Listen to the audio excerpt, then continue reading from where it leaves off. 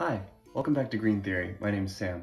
Today I'll be taking you through some of the most popular finned fishes you buy and eat every day and tell you a little bit more about which varieties you can look for to reduce the environmental impact of your purchases. I decided to touch on some of the more popular finned fishes that you see in grocery stores and restaurants so that you can apply some of this info in your day-to-day life. Sure, the hake may be a great sustainable fish, but it's hardly practical to know about if you can't find it anywhere. You may wonder, now, how do I know any of this stuff is even true? And I'll tell you, I'm no marine biologist, but I have learned how to use Google, and I've compiled a series of reliable sources from which I've pulled these findings. Accordingly, I'm going to plug the main tool which helped me make this research possible. The Monterey Bay Aquarium Seafood Selector is an excellent tool where you can quickly look up any kind of fish and see a quick review of specific fisheries from all around the world for all different species.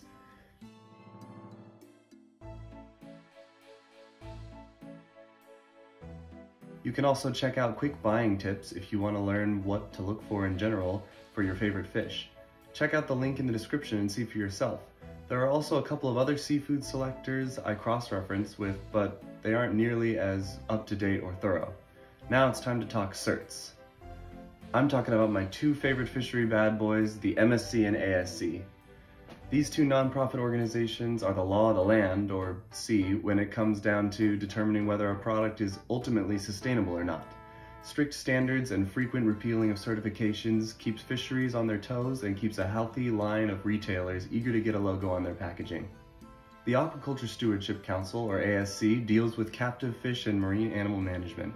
Basically, if you see this logo on something, it means purchasing the item is supporting a diligent and responsible fishery that isn't harming the existing natural system in any dramatic way.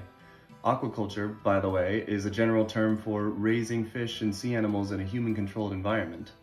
I've talked a lot more about the Marine Stewardship Council, the MSC, which does pretty much the same thing but for wild fish in my other video. Because of advancements in engineering and new understanding of biology, aquaculture recently outpaced wild-caught fish in total food output around the year 2012. You can also see lists of suppliers and retailers who sell goods rocking these certs on their websites linked below if you're interested in that. Even McDonald's has managed to get every single Filet-O-Fish sandwich MSC certified, which is totally badass and demonstrates that there's really no excuse for anyone else. With all that aside, let's see what our finned friends have got in store for us. Tilapia are lean, protein-dense fish which can subsist on almost nothing, making them surprisingly sustainable despite their reputation of being dirty bottom feeders. The net protein yield, that is, the total amount of protein which comes from the fish minus the food input to create it, is incredibly high for such a complex organism. Unfortunately, these humble fish are also famous for their low count of omega-3 fatty acids, which is a very healthy compound for humans to consume and is a huge selling point for eating fish in general.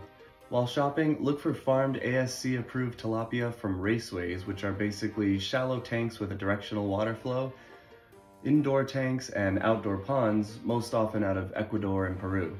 Watch out for Chinese-produced tilapia. Antibiotic overuse has created a general antibiotic resistance in the area, and escaped individuals have been found to establish wild communities, which disrupt local ecosystems. Also avoid ponds and indoor tanks which don't use wastewater treatment methods or outdoor net pens. Put simply, ones that are missing that ASC label. Another famously eaten bottom feeder, catfish supply millions of people with much needed sustenance every day, especially near the tropics where they do the best. When prepared right, it's a delicious and nutritious fish that can be found in most cuisines, always being used in a new, clever way. Look for blue catfish, caught in any number of ways like beach seines, fyke nets, and set gill nets, and US-grown channel catfish aquacultured in ponds or indoor recirculating tanks. Also look for sushi catfish, a fish which is shoved in a bucket with similar catfish and given an obscene variety of names, including iridescent shark, again, catfish, not an actual shark. Please, for the love of God, do not eat any shark under any circumstances. They're in horrible danger of extinction from overfishing, and millions of them are just slaughtered for their fins every year and thrown back in the water still alive, and they're just such an important keystone group of species for balancing oceanic ecosystems. I mean, in the past 50 years, there's been a drop of like 71% on shark populations, and at least 25 shark species are critically endangered or endangered, and many of them are on track to soon follow.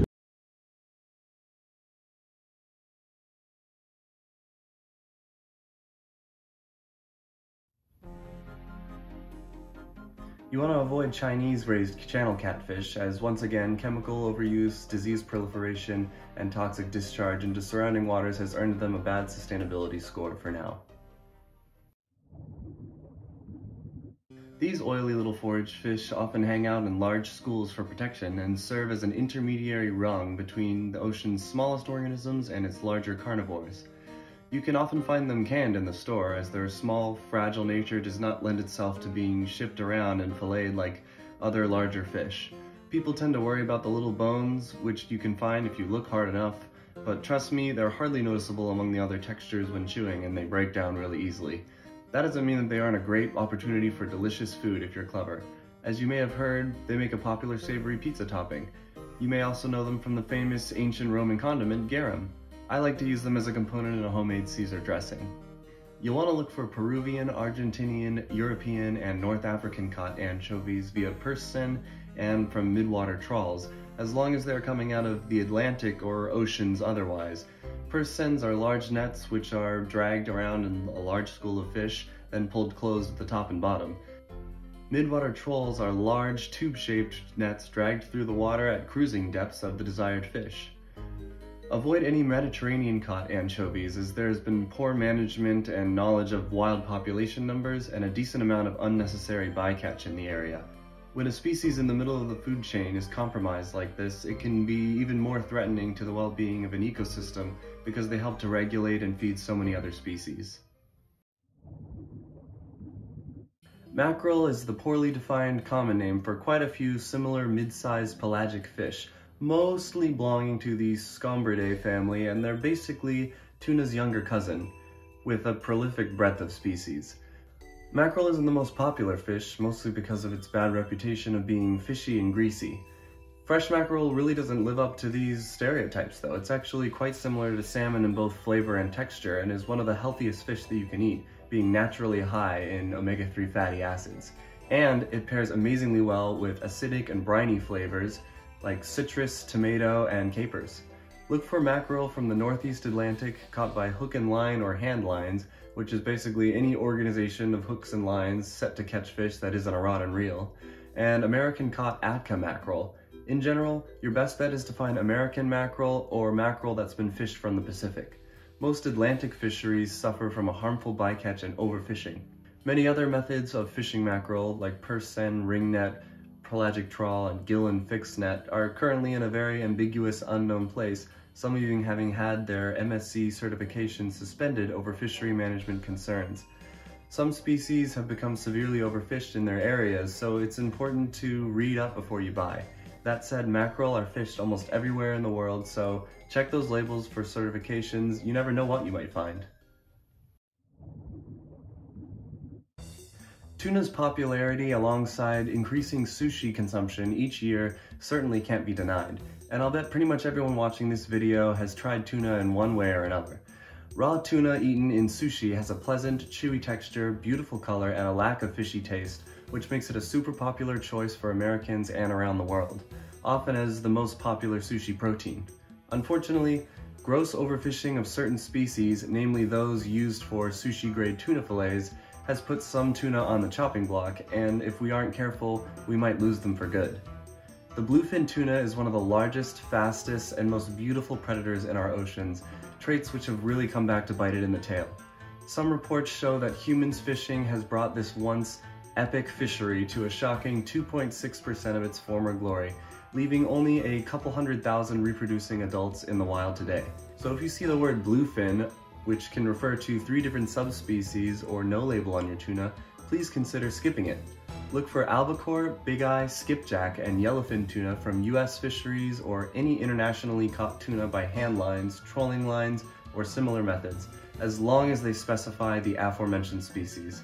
Conservation efforts have brought the albacore and yellowtail tuna back at a surprising speed, pulling them out of the endangered and threatened classification, which just goes to show how effective remediation efforts can be when executed properly.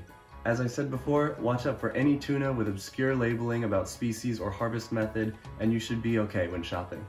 As predators near the top of the food chain, tuna have also been known to gather mercury toxicity through a process called bioaccumulation.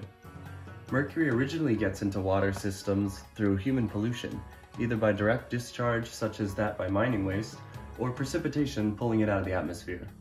Bioaccumulation refers to larger organisms which can gather toxic compounds through their food. Since the toxic compound or element can't be dealt with by normal biological functions, it persists in any organism that happens to eat it, which means that any amount found in your food will also hang around in you. This process of passing toxins up a food chain and increasing concentration at each level is called biomagnification. This happens between fish and the humans that eat them as well. It's typically safer for us to eat organisms lower on the food chain simply because they haven't accumulated as much mercury or other toxic compounds. Many scientists recommend only having tuna once in a while and avoiding it altogether if you are health compromised or pregnant to avoid the most risk. Overconsumption of mercury can cause poor brain function, increased chances of anxiety and depression, heart disease, and infant development problems.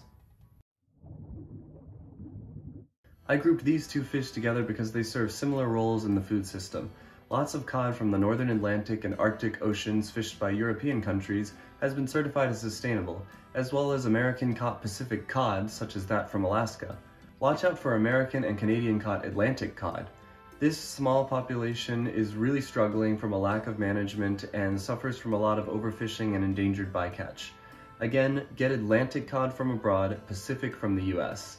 Similarly, Alaskan pollock is a great sustainable option for US buyers, and many countries abroad on the Atlantic host a heavily certified series of fisheries. You may not purchase these light, mild, and flaky fish often, but they sneak onto a surprising number of American plates via fish sticks and fish sandwiches, regularly clocking in at the 7th and 5th most consumed fish in the States every year, respectively. These similar freshwater spawning fishes are members of the Salmonidae family, yes, that one, and they are kind of salmon's ugly cousin in both appearance and taste. There are so many char and trout, and they essentially have the same physiology and other characteristics, so I'm just grouping them together here, despite their breadth of origin locations. Look for farmed rainbow and steelhead trout, brook and brown trout worldwide, and either wild or farmed Arctic char. Try to avoid Colombian rainbow trout. Hopefully there should be plenty of American options for you to choose from.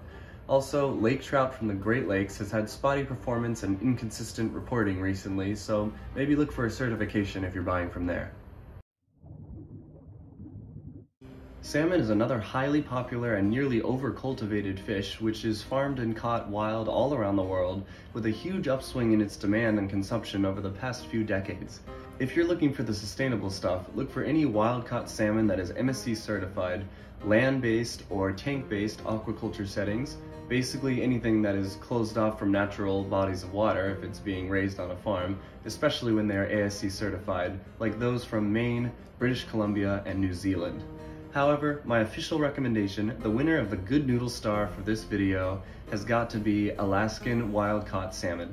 Popularly thought to be the healthiest and most flavorful of salmons, their unique natural color comes in deep, rich pink hues, and the beauty is reflected in the flavor. These fisheries are super well managed and sustainable, despite having a huge variety of capture methods. You may be thinking, wait, what do you mean unique natural color? That's right, pink is added to farmed salmons, which includes almost all the sushi and salmon fillets you probably ever picked up from your local supermarket.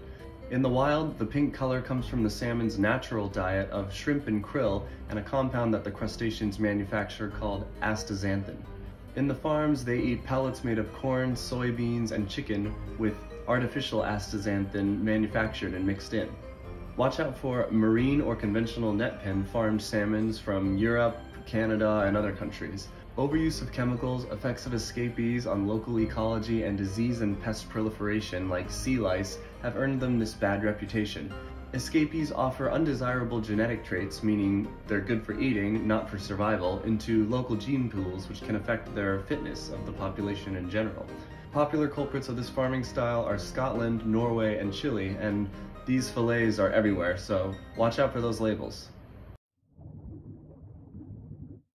Yellowtail, more often seen to Americans as hamachi in sushi restaurants, are sleek tuna-like fish which usually go by the name amberjack, and one goes by almaco jack. As you may have guessed, most of it is provided by Japanese fisheries, but this booming international export is not sustainable. They rely on wild sardines as feed, the farm's chemical and antibiotic usage and disease proliferation, as well as nutrient discharge and wild broodstock usage, all contribute to its poor sustainability rating. Also avoid wild-caught amberjacks from Mexico, which use drift and set gill nets, which are famous for their terrible bycatch. Look for US-caught wild amberjacks and farmed amberjacks from anywhere in the Americas. You don't know where your local sushi joint gets its hamachi? Maybe it's time to try making it yourself at home. And there we have it. I really hope you enjoyed learning a little bit more about your food, and I hope that you could take something away from this video which will help you make better decisions in the future when choosing seafood. I was first inspired to make this video when I considered becoming pescatarian, and I thought, is seafood really more sustainable than meat across the board?